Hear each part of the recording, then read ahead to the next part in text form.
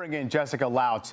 She is Deputy Chief Economist and Vice President of Research at the National Association of Realtors. And Jessica, higher rates, I guess buyers of new homes have been able to make their peace with them somehow, and by necessity perhaps. But is there anything that might bring out more inventory that can allow an easing of this logjam that we've seen with existing home sales?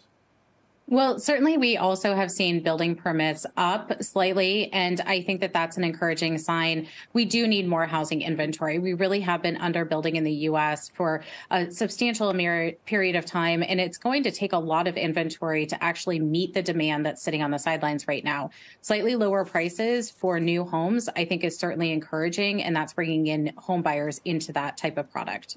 You mentioned adding inventory through building, but what about just the reluctance of people who are locked at lower mortgage rates to put their homes on the market? Is there anything that can, over time, change that? Well, certainly they have golden handcuffs. I think there's a lot of reluctance, a lot of separation anxiety from that low interest rate to be able to move. But we have to remember the main reason why people move is because something in their life changes. So whether that's a new job or a new baby, it's going to mean that that person is going to have to move and find a new home to accommodate them. And that could be a larger property. It could also be a retiree who needs to downsize and actually be closer to the grandbaby. Diana, just paint us a picture of the overall affordability outlook at this point and where it leads us to think volumes are going to go at this point. Well, affordability is still not great at all. And in fact, it's getting a little worse. We got the S&P Case-Shiller home price report this week as well. It's kind of backward looking, but it actually is showing prices gaining again for 3 straight months. They peaked last June. They came back in the fall, and they're very, very slightly down 0.2% year over year in April. But again, they're rising again. And the reason the builders are doing so well is not just because they're lowering home prices a little bit, which they are, but also they're buying down mortgage rates. So they're allowing people not to have that 6.5% or 7% rate. They're buying into the 5% range, which gives them that cushion for a year or two for the buyers getting into the market. And that was really huge for the builders in the fall and continues now. We're actually seeing builders do less of that because they're getting so much demand. They don't have to.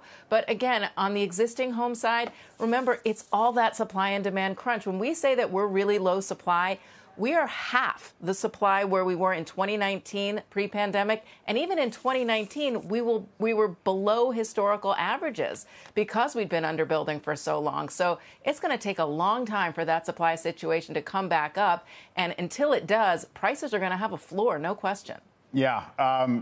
Jessica, Diana mentioned that, the regional bank, perhaps reluctance to lend as freely is pinching a little bit on things like jumbo mortgages. Are you concerned about financing availability, or is that something that at least this market has going for it, that there is still an ability to leverage housing?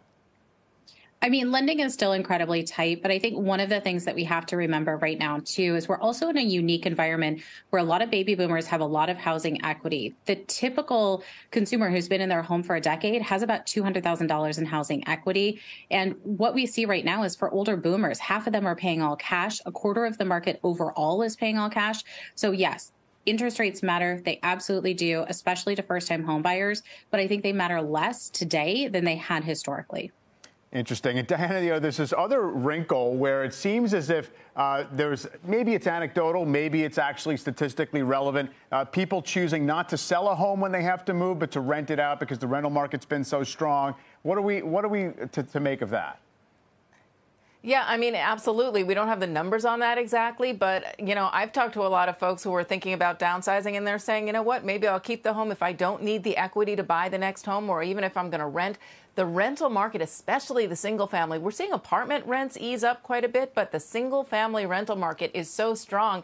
And it's kind of this cyclical thing of if you can't buy a home, you have to rent a home because you can't afford to buy a home. So then the rents go up and it makes it even less affordable to rent the home, but it's still cheaper than buying the home, if that made any sense. No, it does. So, yeah, people are saying, why not rent?